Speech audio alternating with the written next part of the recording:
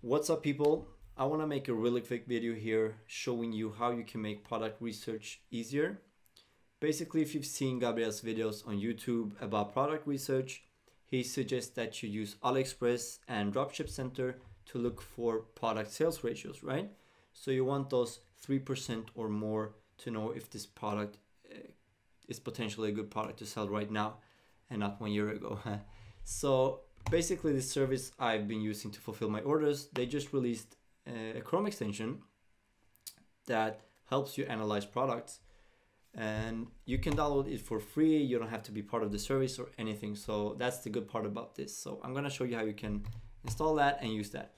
So you go to Chrome Web Store like any other Chrome extension and you search for gonimble.net or just Go Nimble. You add that, add the extension, you wait 1 or 2 seconds, and there, it's done. Now you hop over to AliExpress, and I'm quickly gonna show you the old way of doing this if you forgot that. Basically, I look for products right now. Maybe these rings look super cool. You open that, you copy the link, and then you hop over to product analysis, and then you input, search, and you get all these numbers, right? You have to now add these up, divide by 14 days, and then divide by total sales to get the sales ratio. This can be quite tedious because if you have a lot of product, that's gonna take a lot of time to do, and it's super boring. So what you can do instead is use this Chrome extension. So I'm gonna show you how you can use that. If we close this, we go to AliExpress. Let's just go to some random kitchen gadgets, why not?